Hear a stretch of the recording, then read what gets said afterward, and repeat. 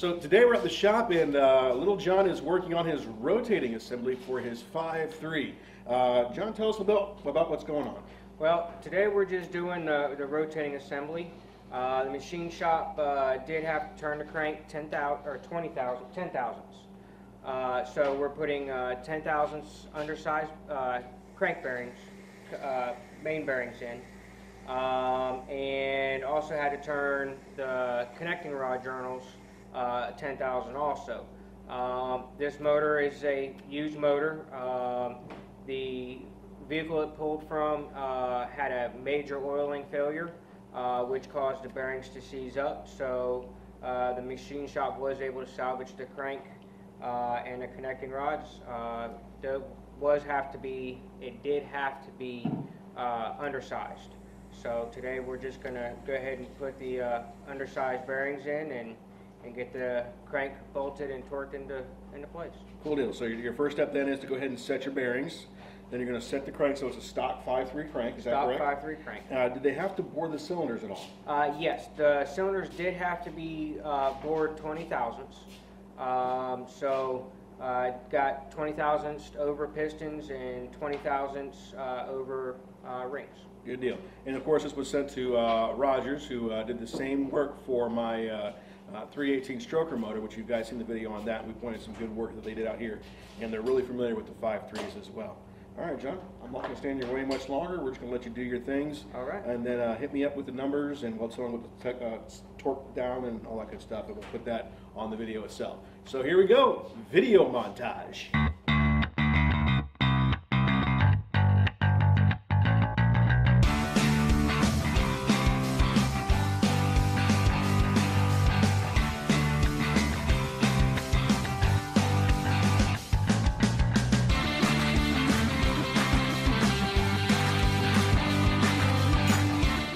Make sure your caps go the right way. On the GM 5.3s, your tabs point forward. I always like to have a lot of extra assembly lube. Never hurts.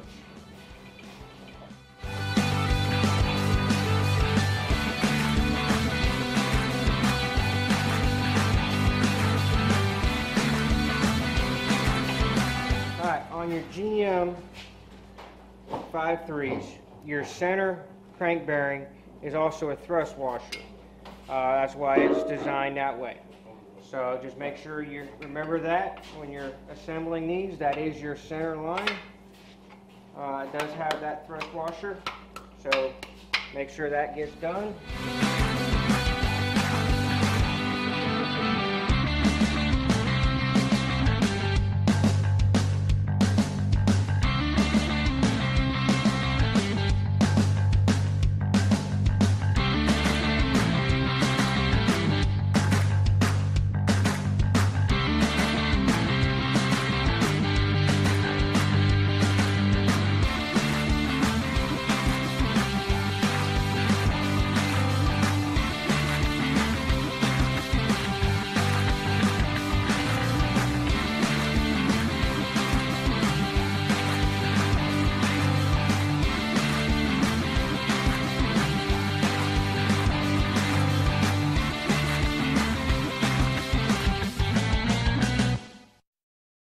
Now I'm only using this to get them down flush.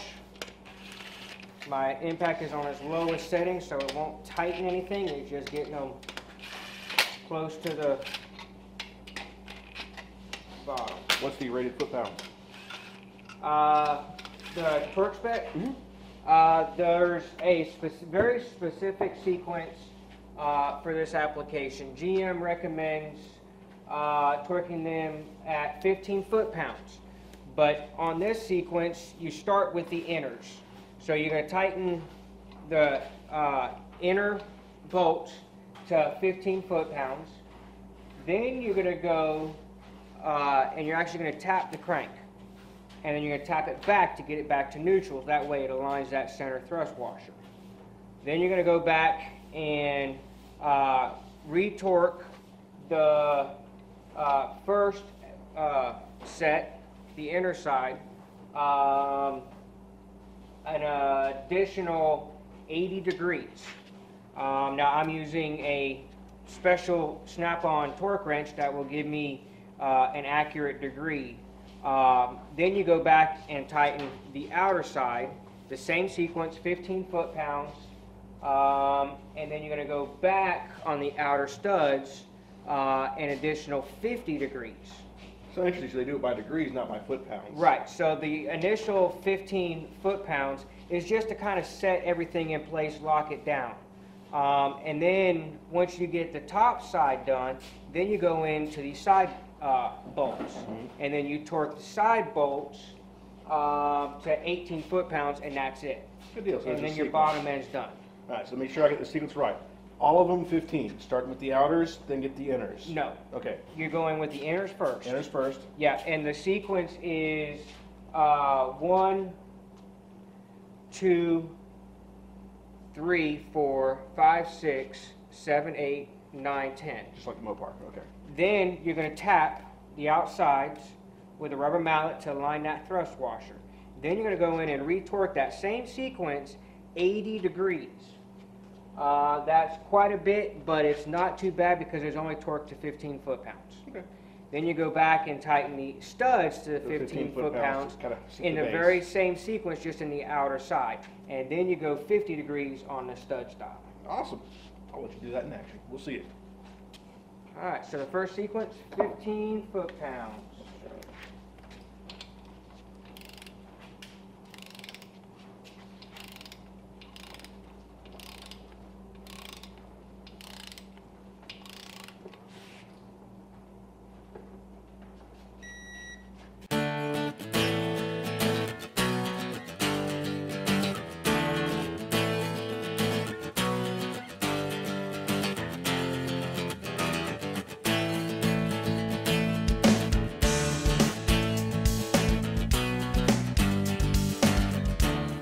Okay, we got the first torque sequence done, which you just saw me tapping the crank. I would like to note that under normal high performance applications, you want a thread lubricant. Because these bolts stretch, ideally you put a little bit of thread lubricant on the threads so when they stretch, it seats a little bit better. This is not really a super high performance race motor. So I'm not too concerned with that. You can use a little bit of grease will help, but it's not always necessary. Even assembly lube would help, but it's not necessary for this application just because it's going to be a daily driver and we're not putting 800 horsepower to the bottom end. So just keep that in mind. If you really want it done with a high performance setup, make sure you use a thread lubricant. You can get that at a local auto parts store or online. You do. And notice how the caps went down when you pulled that down, so I can see why you have to redo those. Yeah, so now we're going to torque these back in sequence at 80 degrees. Also, when torquing with any torque wrench, when you get that initial starting to tight, you don't want to stop and go back and let the torque wrench ratchet. That way you get one solid, smooth pull. That way you're not having to go back and now it's back at torque. You want that consistent movement, not stopping, so you can get the adequate torque what is recommended. So just keep that in mind. One solid motion. When you're doing degrees, it's not as important, but when you're doing any kind of Newton meter torque, foot pound, inch pound, make sure it's a consistent motion until it either clicks or buzzes.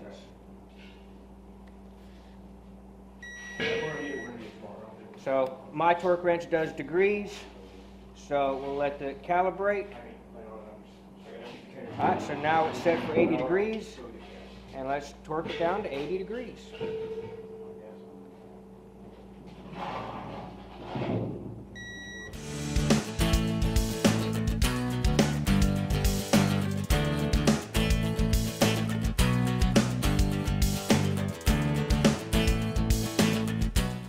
All right, so we're torquing the studs to 15 foot-pounds.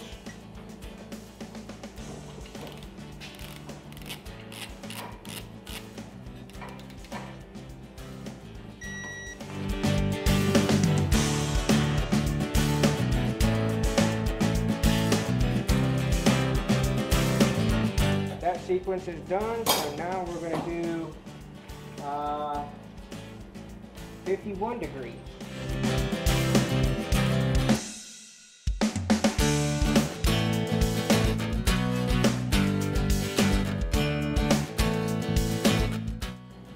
Alright, those are torqued to sequence.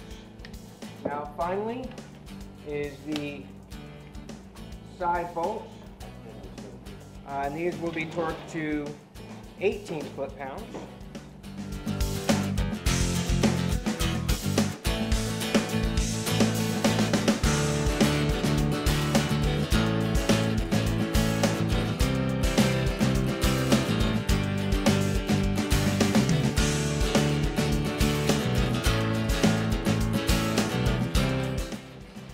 There is no specific sequence for tightening the outside bolts.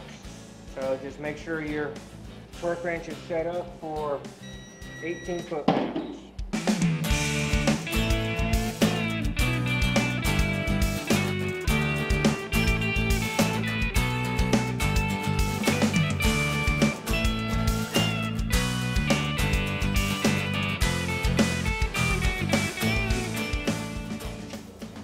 Okay, the machine shop did miss one. Aluminum ones, right? So we're going to go in and rethread this.